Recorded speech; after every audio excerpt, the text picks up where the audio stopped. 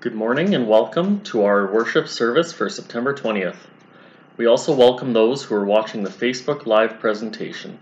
We are Thomas, Olive, Mary, Sawyer. This morning we focus our thoughts on connecting and growing deeper in our relationship with God. We rejoice in the ancient praise of all God's people in the words of Psalm 1:1-3. Blessed is the person who obeys the law of the Lord. They don't follow the advice of evil people. They don't make a habit of doing what sinners do. They don't join those who make fun of the Lord and his law. Instead, the law of the Lord gives them joy. They think about his law day and night. That kind of person is like a tree that is planted near a stream of water. It always bears its fruit at the right time. Please join us in saying today's call to worship. Lord, we invite you to speak into our lives so that we might hear and obey your words. Let your roots of truth go down deep, expanding the branches of our influence to others and allowing us to bear your fruit to those around us. Amen. Good morning. Thank you for that beautiful song that started. I've never heard it, and it was very touching. And keeping in that theme with the word bearing fruit in our lives, I want to read from Deuteronomy 7, verse 9. Know therefore that the Lord your God is God, the faithful God who keeps covenant and steadfast love with those who love him and keep his commandments to 1,000 generations. 1 John 2 says, but if anyone does sin, we have an advocate with the Father, Jesus Christ, the righteous. He is the propitiation for our sins, and not for ours only, but also for the sins of the whole world. We can come to the Lord with our mess, and we can repent and know that we will receive mercy and unconditional love. I invite you to stand with us and put on your mask, and we will sing. And I just want to leave you with this quote. The credit is to McCullough. I'm not sure if I'm pronouncing that right. Grace tells us that we are accepted just as we are. We may not be the kind of people we want to be. We may have more failures than achievements. We may not even be happy, but we are nonetheless accepted by God and held in his hands.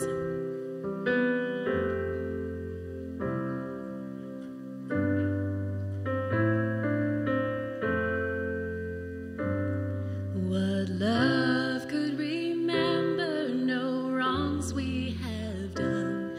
Omniscient, all-knowing, he counts not their song. Thrown into a sea without bottom or shore. Our sins, they are many, his mercy is more. Praise the Lord, his mercy is more.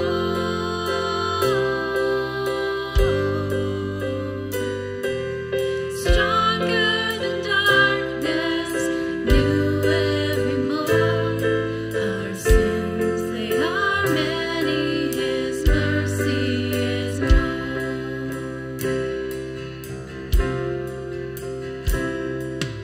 Patience would wait as we constantly roam. What Father so tender is calling us home? He welcomes the weakest, the vilest, the poor. Our sins, they are many, his mercy is more. Praise the Lord, his mercy is more.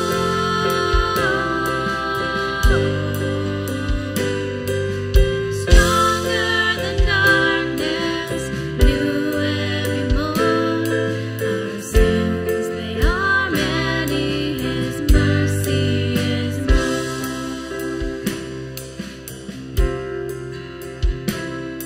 What riches of kindness he lavished on us. His blood was the payment, his life was the cost. We stood 'neath the death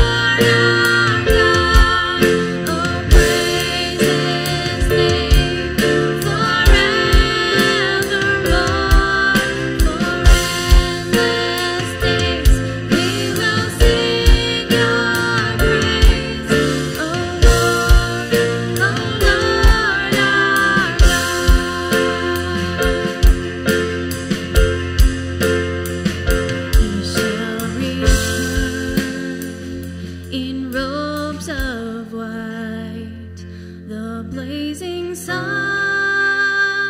shall pierce the night, and I will rise among the saints, my gaze transfixed on Jesus' face.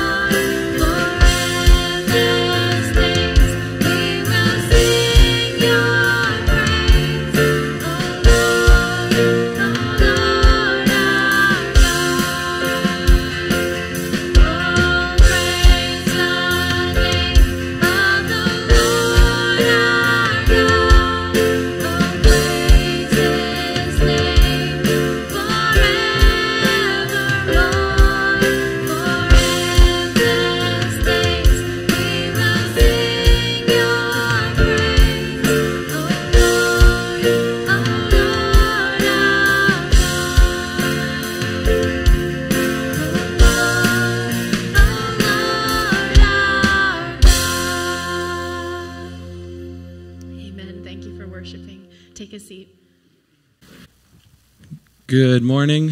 My name is Jaden Berg. I'm the associate pastor here at Domini Bible Church. I want to also welcome you here this morning. Whether you're here in person or joining us online, welcome to our service today. We just started our first youth events last week. We had a really fun kickoff at Centennial Park, played some socially distanced foosball and had a fire, and it was really good. It was really awesome to be able to see the youth again, and we had a great time together. But kickoffs really aren't my jam, mostly because with all the prep and work that comes beforehand, I'm actually extra nervous about kickoff events. It's like the same amount of work as a regular event, but I'm always just extra jittery, extra nervous. What's the year going to be like? Who are the youth that are going to come out? What are we expecting out of this year? And then once the year gets going, I can sort of settle into a routine a bit more, but the week before and the week of our first event, especially this year with all the COVID restrictions that we're working around, I was really uneasy. And what I need to be reminded of every year and throughout the year as well is God's supernatural peace that He provides us. In John 14, Jesus is comforting His disciples after telling them all that someone within them is going to betray Him and that He's not going to be around with them very much longer. And so they're uneasy, they're nervous, they're concerned. And so He promises them the coming of the Holy Spirit. And then in verse 27, He says, "Peace I leave with you, my peace I give you. I do not give to you as the world gives. Do not let your hearts be troubled, and do not be afraid."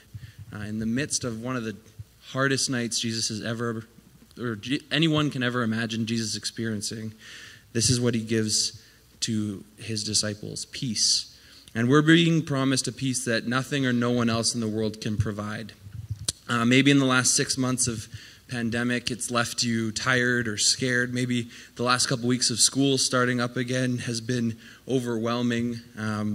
We can look to the one who has promised us peace and comfort in the midst of our toughest circumstances, and He will provide that for us. A couple of things just to announce this morning.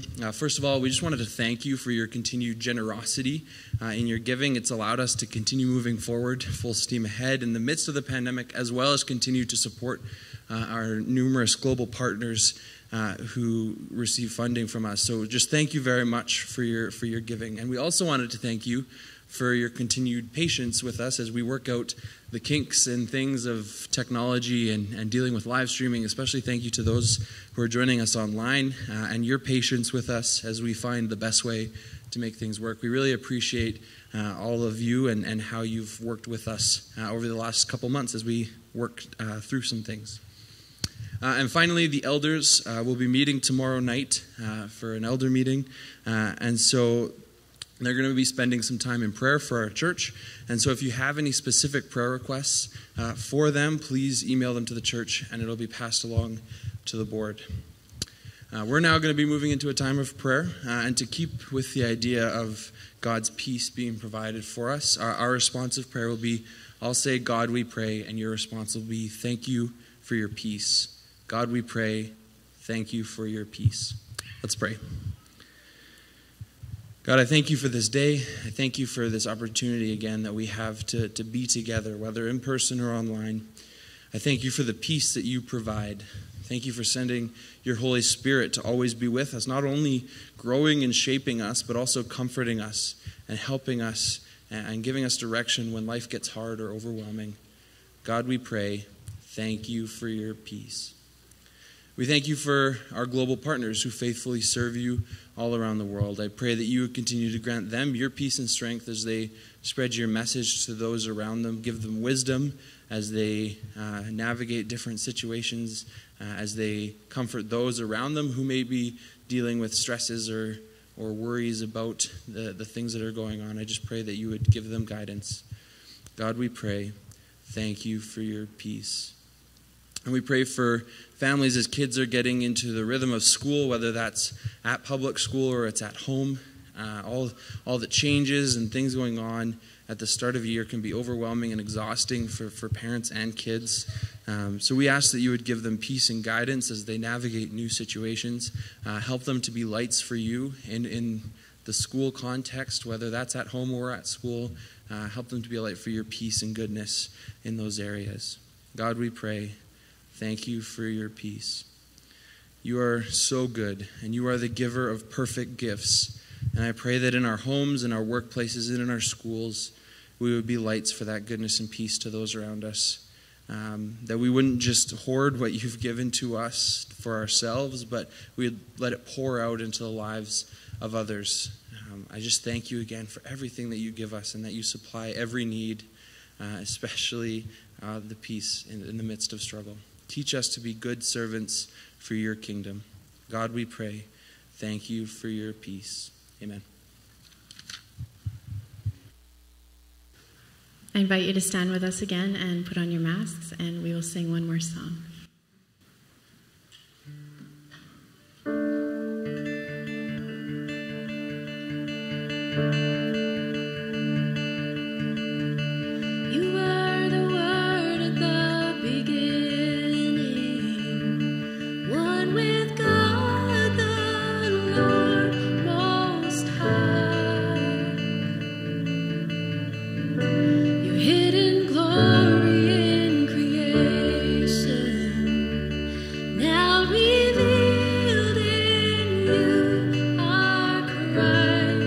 What a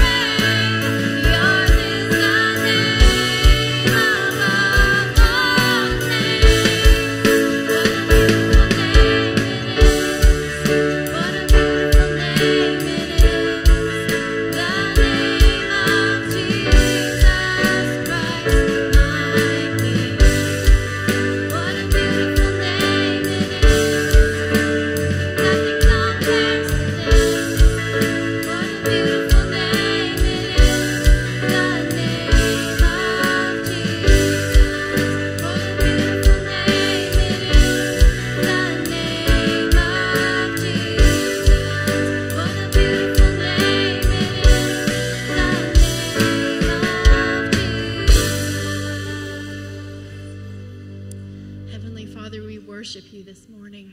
We thank you for the name of Jesus. We invite you, Lord, into our hearts. May the words that are spoken today, Lord, may they not pass from one ear to another, but may your word take root in our hearts, that we might abide in your love. Thank you, Jesus. In your name we pray. Amen. Well, good morning. And as we do a transition here from the stage to down and around, I just mention a couple things. First thing I want to say is I want to thank the families that have sent me texts with pictures. The last few weeks I've received pictures of kids after we had a service in our Promising series about Jell-O. Families were eating Jell-O at their supper table and talking about it. I got a text this week from someone who made some fruit out of Lego, and that was cool. I appreciate that as well. We have the sheets here for you. Those of you at home, they were online for you. We realize we're meeting together with one group. It's really hard to do something for everyone, but those activity sheets are meant for integration and connecting together, and so we hope that that's something you're able to make use of, especially for the kids' sake. I thank Melissa for putting those together. They're great. I really, really like them. Also want to just mention quickly, you might have saw online that we put out an invitation. The elders meet this week, and part of this meeting, our meeting, we spend time in prayer for our church family. If you have something you would like us to specifically bring on your behalf before our Heavenly Father, please send that email in to the office, and we will pray for you. Well, last Sunday, I introduced a series called Fruitfulness on the Front Line. And something we're doing also is, if you want to join in on Wednesday evening at 8 o'clock, we had a follow-up to this. And what we did is we prayed at the end of that time of discussion for an increased awareness that God is with us. An awareness that God's there with us in our homes and at school, our work, when we're at play or recreation, when we're volunteering, and when we're in our neighborhoods, even in our yards cleaning up. And then pray that he would open up our eyes to see how we can be fruitful witnesses of him on these front lines. Well, last week we read in Colossians 1:6, in the whole world the gospel is bearing fruit and growing. So we talked about the gospel. This is the gospel. These aren't my words. But this is the gospel. A holy God sends his righteous Son to die for unrighteous sinners so that we could be holy and live happily with God forever. Now, that needs unpacking. And if you have been able to talk with anybody who does not know the Lord, they're not just going to say, oh, wow, yeah, I want that. That needs explaining in the world that we live now.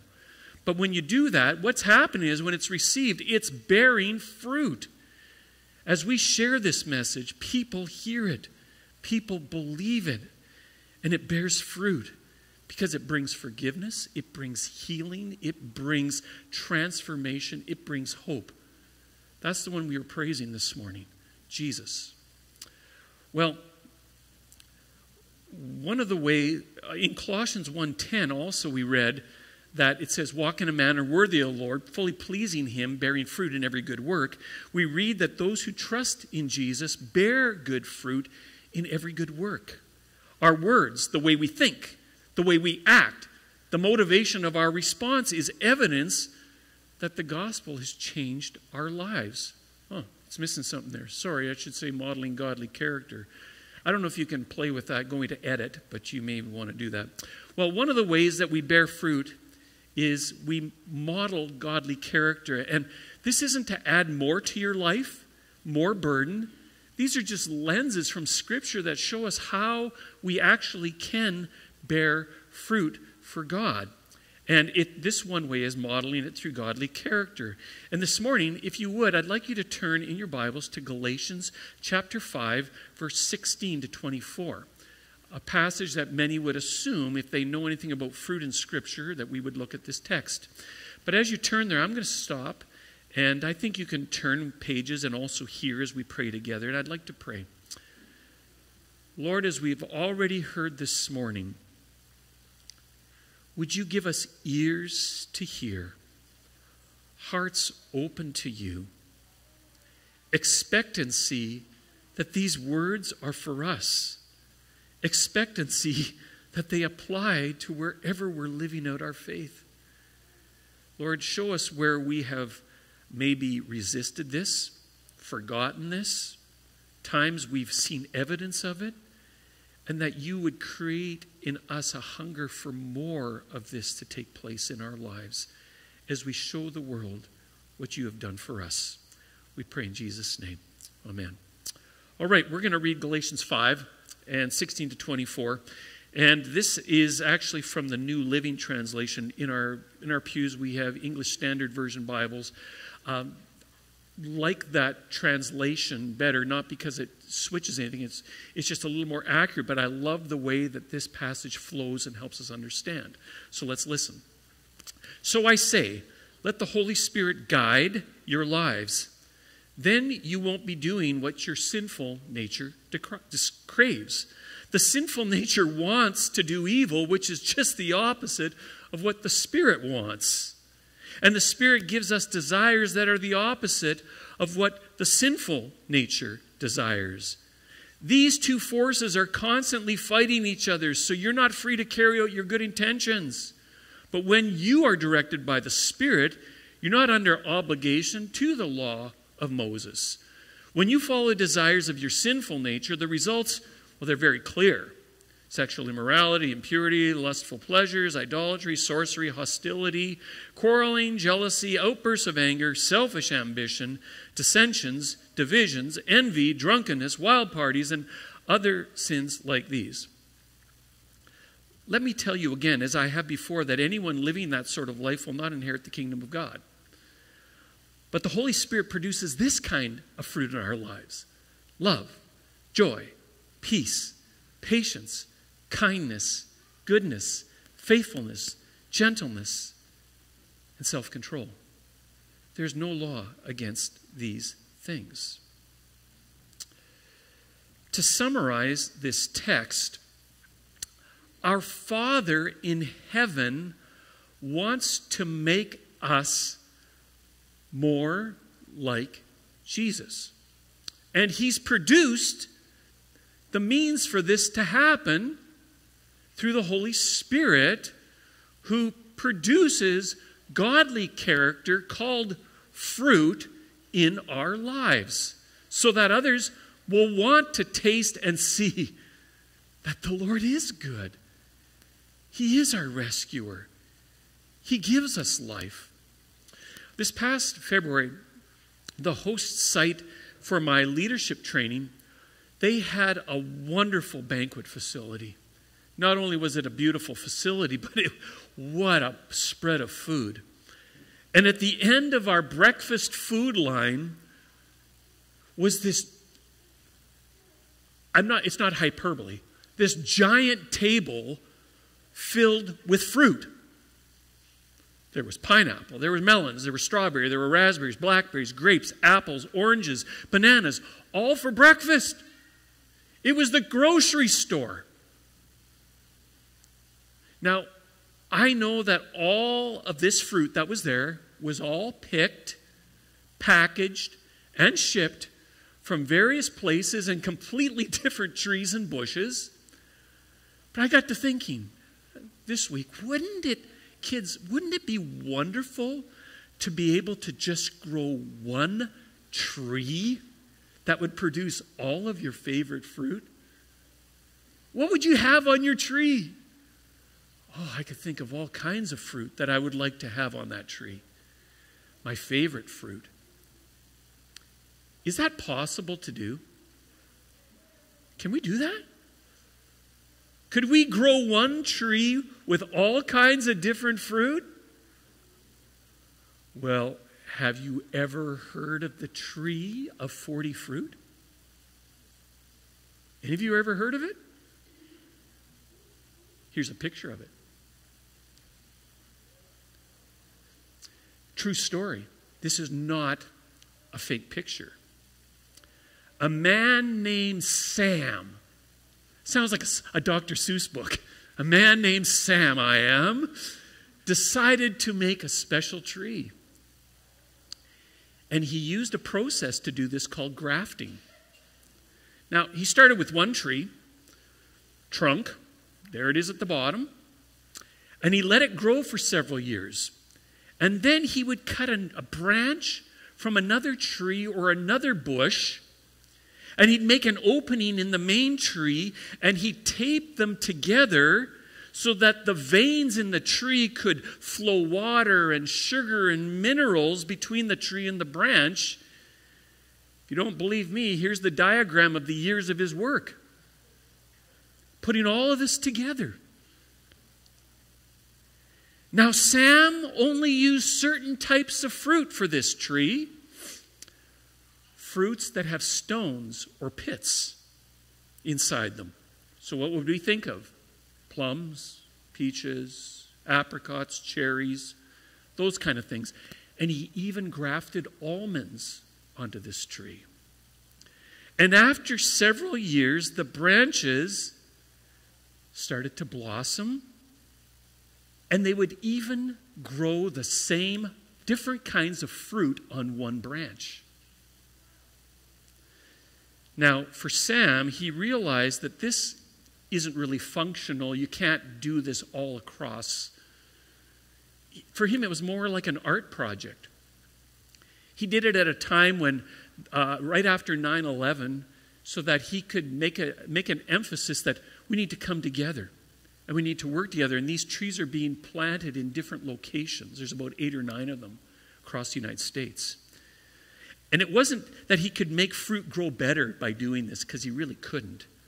But he did prove that different fruit can come from the same tree.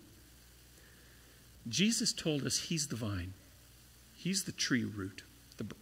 And we are his branches. And he wants us to bear all kinds of fruit, not just one. He wants us to reveal through our lives the many ways that he lives in us, that he's changing us, that he works through us.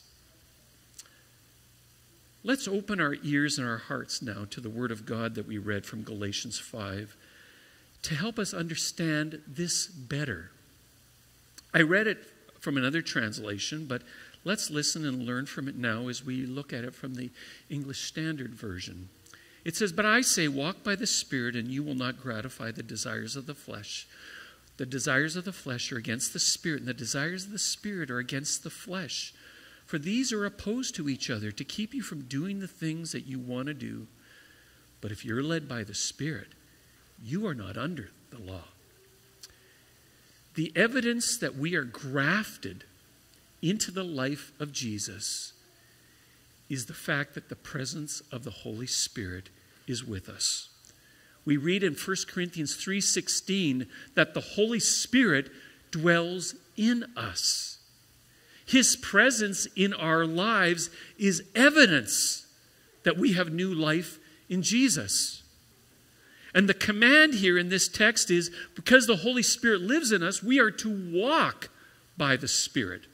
Now, walking refers to the manner in which you live your life. As the New Living Translation said, let the Holy Spirit guide your life. Walking by the Spirit is a transforming process because it's completely the opposite of what we would naturally tend to do. Our natural desire, referred to in this text as the flesh, our natural desire is, I don't want to be guided by the Holy Spirit. I got other preferences, other desires. And what happens is, it says here, the flesh and the Spirit, they don't get along. They're at war. Verse 17 literally means that the flesh desires to do things that are not according to the Spirit. So we live in this tension. We live in this tension between the Spirit, who is present to lead us to become more like Jesus, and our fallen human desires and sinful inclinations that still haven't been rooted out of our lives.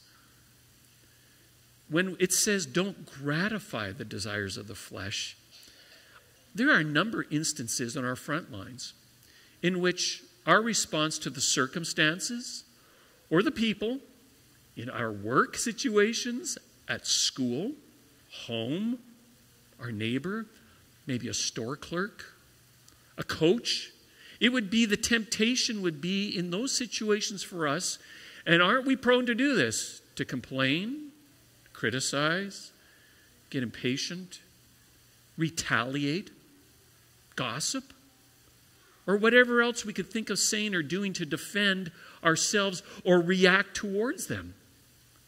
And from a human fleshly perspective, those are pretty normal responses. And sometimes we're even told by people we work with, why didn't you just give them a piece of your mind? Right? Because that's the natural thing to do. But they don't reflect the mind and the heart of Jesus. When these tensions occur on our front lines, we need to ask ourselves, am I being led by the Spirit? Or am I being led by my flesh? The way to clearly determine the difference between the two comes in the next verses 19 to 21, where it says, now the works of the flesh are evident. Goes through this long list. There's 19 of them. Sexual immorality, impurity, sensuality, idolatry. I'll just skip to the end. I warn you, as I warned you before, that those who do such things will not inherit the kingdom of God. Now there's 19 things listed here of things that are not really the ways of God. Some of them are personally destructive. They will destroy you as an individual. But the majority of these sins are often expressed in the context of relationships where we say things and do things that don't make things better but make things worse. Now, I don't see anything in this list that lines up with the character of God. Do you? I don't see anything there that lines up with His holiness. It's understandable that we get caught in the heat of the moment. It's understandable that we get frustrated. It's understand that people hurt us. We're misunderstood. We're misquoted. And sometimes our ideas, our good ideas, get shot down. Maybe we feel disrespected. Our goals and our plans get blocked. And sometimes we do almost anything just to be liked or to fit in. When you are connected to the vine, this is not how we bear fruit. Galatians 5:22 to 24 says, but the fruit of the Spirit is love, joy, peace, patience, kindness, goodness, faithfulness, gentleness, and self-control. Against such things there is no law. And those who belong to Christ Jesus have crucified the flesh with its passions and desires. Just take note there of what the character of Jesus that is here and what the Spirit wants to form and reveal through our lives. We've heard these before, but these are what we are to focus on. In a previous series that I did, I categorized these fruit in 3 different groupings, and I don't mind repeating it and just changing it a bit here for you. The first of these categories would be the fruit, I would call it the fruit of experience. Are these not things that we experience in our lives? They're not, there's also things that we show, but they're things that we experience personally. Love, joy, and peace are internalized as gifts from God towards us. We are recipients of His love. We are filled with His joy and His peace, regardless of the circumstances of our lives. His love never leaves us. His joy is always present, and we always have His peace. When we bear the fruit of love, joy, and peace to others, it's evidence that God is with us. Think of love. We can be generous to love others because why? He first loved us. Joy allows us to take each circumstance and encounter as an opportunity to declare God's faithful to us in every situation. And peace, which we prayed about this morning, is knowing and letting God be in control. When people see responses of love, joy, and peace in your life as you navigate difficult people, challenging circumstances, they see something that's not natural or fleshly. They see the work of the Holy Spirit. There's also the fruit of our conduct. More specifically, these three models of godly character will bear fruit in our relationships on the front lines because, come on, they reflect the character of who God is again. Patience is not only a gracious response to others in their weakness and their mistakes, but it also demonstrates something else. We don't get to control the outcomes all the time. And that our way is not necessarily the only way or the right way. Kindness is responding with the grace that God extends to us.